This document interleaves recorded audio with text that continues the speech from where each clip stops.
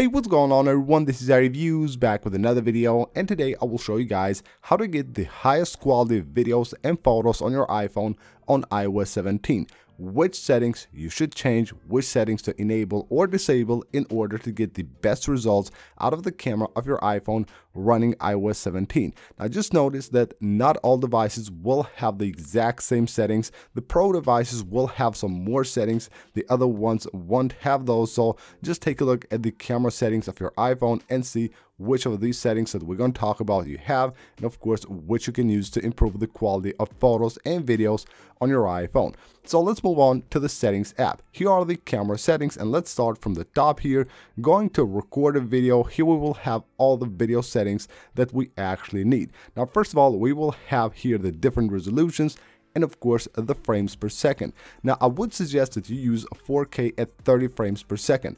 That will take quite a lot of space on your device, so if you have a lower storage device, of course that will fill up the storage pretty quick, but this is like the best resolution that you can get for videos on your iPhone. You will also have here 4K at 60 frames per second, but in my opinion the 60 frames per second videos don't actually look that natural, so the best result basically you will get is right here, 4K at 30 frames per second. And then right here we will have some really cool options that we have on some of the iPhones, like enhanced stabilization. That actually works really well, so I suggest everyone has this enabled right here. It will stabilize your videos and it looks way better. Then you will have lower here action mode, lower light. What this means is that if you enable this and you're using the action mode on your iPhone, of course for iPhones that do have this feature, it will decrease the stabilization of the video to actually make the environment, the video, brighter. I wouldn't suggest you use that because actually the stabilization is way more important and it looks way better with the enhanced stabilization working at its best. Then you will have HDR video. I don't actually use this for my camera. I think it makes the photos and videos not look that natural. And then we're moving to the auto frames per second here. Now what we have here is an option that will basically switch the frames per second on your video automatically. Now it does this to actually make the video brighter again on low light environments, but I wouldn't suggest you do this. Just keep it off. Basically switching from 30 frames per second to 60 frames per second, it actually changes the video a lot, and the video won't actually look that good at all, because you know, if you've seen a 60 frames per second video and a 30 frames per second video, they actually look way different, so it will actually mess up your video. So I wouldn't use this option right here. Then you will have lock camera here. What this does, it basically won't allow the cameras to switch, so it will be locked only on one lens, so make sure to keep that off as well. And then you will have lock white balance. Now this is a good option to have enabled. What this will do is that if you're shooting, let's say somewhere on maybe a room and you're moving outside, basically the white balance will be locked and your iPhone doesn't have to just try to figure out in which white balance to put the camera on, and you might have a video where somewhere it's like actually really warm, somewhere it's really cold, and you will have all the colors messed up. So you want to use a one white balance when starting the video until the end of the video. Of course the camera will automatically adjust the other things like the exposure and all that to actually fit the environment, but you have the lock white balance turned on and it makes the video look much better. Moving on to the slow-mo settings right here. Now with the slow-mo settings, this is simple. Here we only have two options. The only change here is the frames per second. If you're using 120, you cannot get the video that slow. 240 of course makes the video way slower, but of course it will take more space on your device. But for the best result, use right here 1080p at 240 frames per second. Moving on then here to record cinematic. Again, not all iPhones will have this. Now when it comes to shooting cinematic videos, you want to shoot a video that actually looks like a movie. This is the best option right here, 4K at 24 frames per second. This actually makes the video look like a film, like a movie, and it actually even says right here, with 4K at 40 frames per second, film style. So this actually takes advantage of the cinematic recording and makes the video look like a real movie. And now let's move on to formats. Here we have the formats and the things we use for the camera when taking pictures. Like under formats here, we'll have high efficiency, and of course you will have most compatible. Now with most compatible, of course this will take more space on your device. With high efficiency you can shoot more photos, but of course the quality won't be that good. Now if we're looking just to get the best result, you can go with most compatible. Then you will have here photo capture.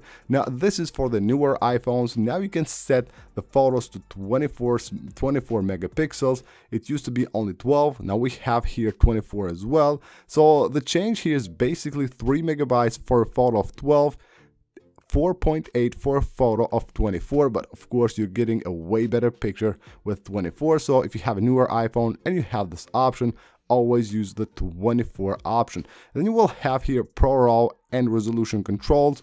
Now what this will do is not enable it, it will only add the button on your camera where you can actually control it, turn it on or off. Now when going here, you will actually have a few options. So you will have here a few different options to shoot photos, and you will see what we have here. If you're shooting for the best result, of course ProRAW Max up to 48 megapixels will be your choice, but the photos will be up to 75 megabytes. That's actually a lot, and if you shoot a lot of pictures and you tend to only keep them on your iPhone, then it will take a ton of space really quick, so I wouldn't suggest that. And you will have ProRAW at 12 megapixels as well.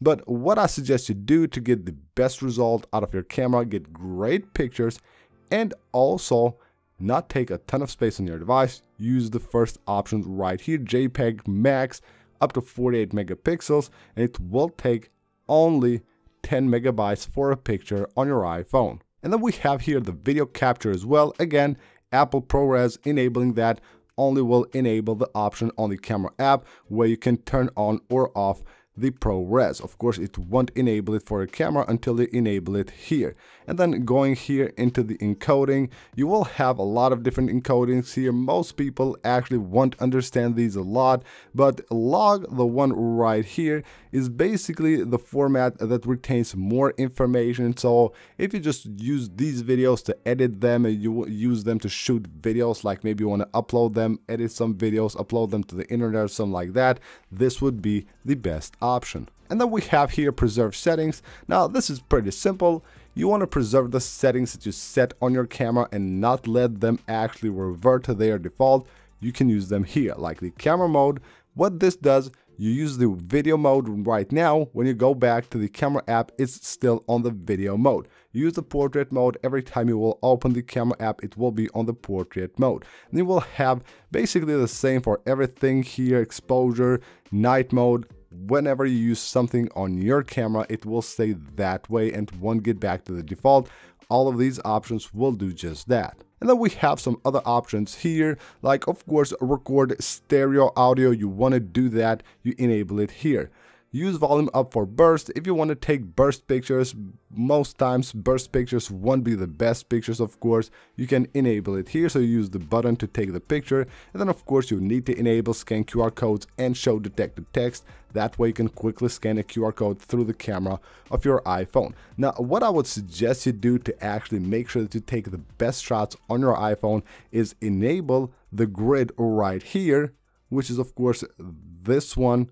Right here, the grid, you see the lines, and then the new option on iOS 17, the level. Now this will show you a line here which basically helps you adjust your camera and level it so you can take the picture at like a level point and it looks much better. Lower here we also have photographic style. If your iPhone has this, you can use these. These are like preset from Apple here. Some of them look good, and if you want to use one of them, you can actually use them, but it's not necessary. And then you will have here main camera. Now this is for the newer iPhones, the iPhone 15 Pros. If you have one of those, you will actually have a few different lenses here. So it has a 24mm lens, but you can also enable the 28 and the 35. Now the way this works is that on the photo here, you just tap on the 1x and it switches from the 24, 28, and then to the 35mm lens. So if you want to do those, you can have them. Basically, they are just adjusting the zoom